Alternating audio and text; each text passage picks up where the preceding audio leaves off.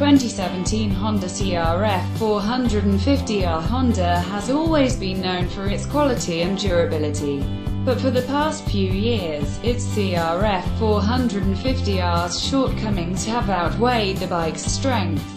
For 2017, Big Red is looking to change that with a 450. Honda's objective for the CRF450R was to not only improve the engine, but the chassis, ergonomics, and handling as well. Starting at the Unicam engine, Honda has made numerous updates for added load. Worth mentioning is that the CRF can be outfitted with an optional electric start system, which is available through Honda dealerships for about $600. This is the same kit that will come standard on the new CRF450RX. This CRF450R has a 30mm narrower cross-section at the radiators and retains the same overall weight as last year. In the end, the new spring fork is as progressive as it is plush. The air fork on the previous generation CRF would easily blow through the stroke in the smallest of hits.